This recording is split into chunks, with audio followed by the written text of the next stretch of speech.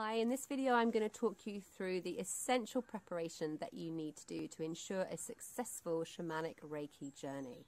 So if you've not met me before, my name is Faye from Johnstone.com, and I have been practicing Reiki for 20 years, which led me to discover my shamanic practice, and since then I have been taught by teachers in England, Scotland, both North and South America, and it is my mission to help you successfully incorporate Reiki and shamanism together into your practice to benefit you and your clients. So please like and subscribe to the channel by pressing the button below so that more people can hear about the video and get these tips. So just to dive in, what makes a successful shamanic Reiki journey? It is all in the preparation, okay? And I know from experience that the times I have not prepared myself and my space properly, I have not received clear information for myself or my clients. So it's really, this preparation is really, really key.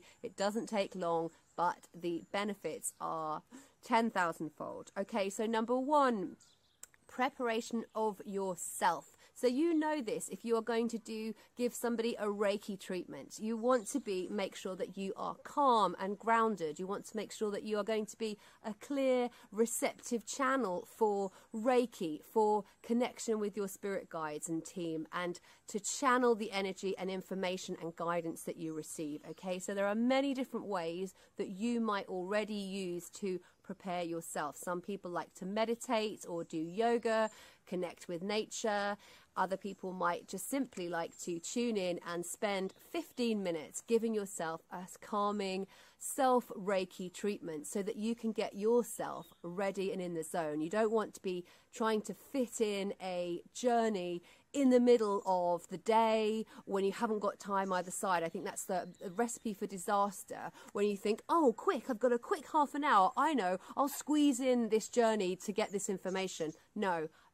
From experience, that is not going to work. You just want to make sure you've got time either side for you to prepare yourself to feel calm so that you can be this open channel, and also time the other side when you've come out of the journey to integrate, to let the information settle, and so that you can plan your action of how I'm going to integrate this and how I can put this information into practice for myself or my clients. So preparation of self is key, but also preparation of your space. And again, if you have a professional Reiki practice where you are already teaching clients or treating clients, you will already have the ways which you like to prepare your space. So you want to make sure your space is physically clean, and it wants to be energetically clean. So no stagnant energy, no energy which is not needed there. You want to make sure the space is filled with light and protected by your guides or beings of light that you invite into the space. So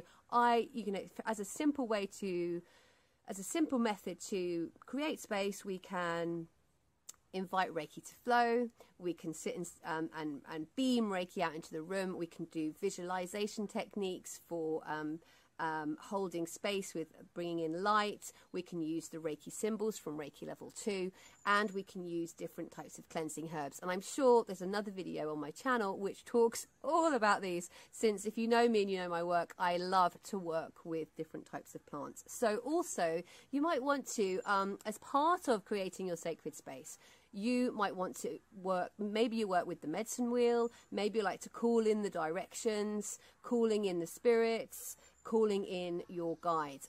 Everybody has a different way of creating sacred space, and you will know the ways that work for you. And I'd love to hear from you in the comments, so let me know the way that you like to create space, and if you'd like to know the ways I create space, then let me know in the comments, and I can sure enough do a video around that. So the third point for preparation is deciding on your method. What method are you going to use for this shamanic Reiki journey? So most often people might use the repetitive beat of the drum, so working with a drum or a rattle. So in this case, are you going to be doing it for yourself? Is someone going to be doing it for you, or are you going to be using a drumming track? Okay, all of those require a slightly different preparation for yourself and your space. If you're going to be lying down, you might want to make sure you've got a blanket and you've got an eye mask, for example, so that you can get into the zone easier. Or you might want to add movement to your journey by drumming and moving and allowing the spirit and the guidance to move through you. Sometimes also I like to journey by walking in nature. So there's lots of different ways to journey. And also you've got to decide, where are you going on this journey and who are you meeting? What guides are you planning to connect with? And this brings me into the fourth point, okay, this part of the essential preparation for your journey is the intention. So you know how important intention is. It is the fuel. It is the focus for us. When we give Reiki, classic Reiki treatments with a client, we are asking the client, what is your healing intention? Because it's this intention, the energy goes, the energy will flow to where the intention is directed. Okay, so this is really key for your journey. So asking yourself, what am I looking for in this journey? Is it guidance? Is it healing? What information am I seeking? Is it information for myself? Is it information for a client? What guides am I hoping to connect with that can show me this information? Where will I find them? So all of this is kind of around this preparation that you need to do to tune into, okay? And I often like to write down my intention. So I've got the words in front of me so I can kind of see it written down because I'm a very visual person. And then I will hold that intention in my heart while I begin my journey, because it's that intention that is going to take me to where the information is. And I can do, if you'd like to hear, throw me a comment below if you'd like me to do another video around intention setting, because intention setting is key, and wording intention can get different results. Okay, so throw me a comment below if you would like to hear about intention setting. And the fifth point to talk about here in terms of your self-preparation for your shamanic Reiki journeys, okay, is to just check in with your attitude, okay? So you've got yourself prepared, you're all calm, you've called in this, the spirit world and the compassionate beings into your space is ready, you're ready, you've got the intention, you know where you're going, you're all fired up, you know how you're going to get there, you've got your drum ready or your track, okay, so what's your attitude, okay? Just check in with what's going on here.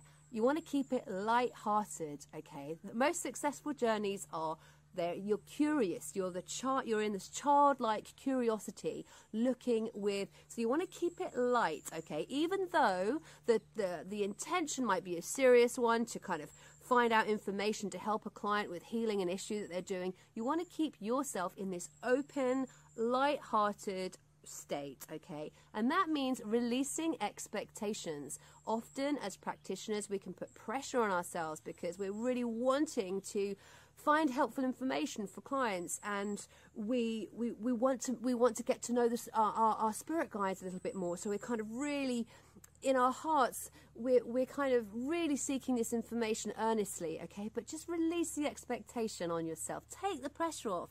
It is what it is. It will be what it will be, okay? And so that brings me to this other point here, is trusting the process, trusting Reiki, trusting yourself and your guides and the method that you are using, okay?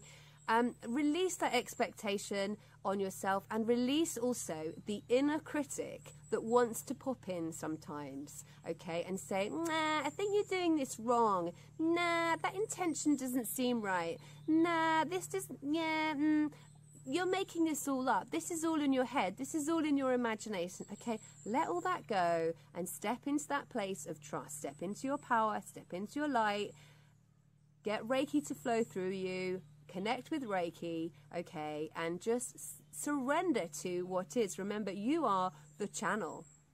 And when we're asking Reiki to flow, and when we're stepping into the journey space, we are stepping into the space of being the hollow bone, the channel, okay? So you're just allowing yourself to be guided, allowing the energy to move through you, which basically means get out of your own way, okay? Leave all your stuff behind and just allow yourself to simply be Reiki. And this brings me to the second point, the final point, and I'm going to shut up soon. Open all of your senses, okay? Remember, this journey process, it's not just like watching a movie. It's not just like receiving like a download of information if you're an audio person. It's actually a full sensory experience, okay? So get ready to embody that.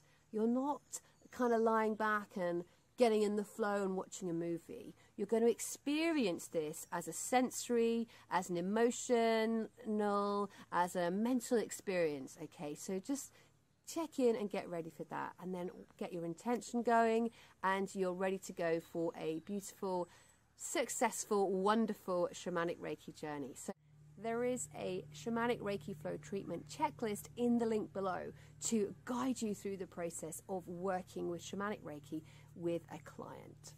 So download that now. So those are my tips. Thank you for watching. Please subscribe and like below and share with others, okay?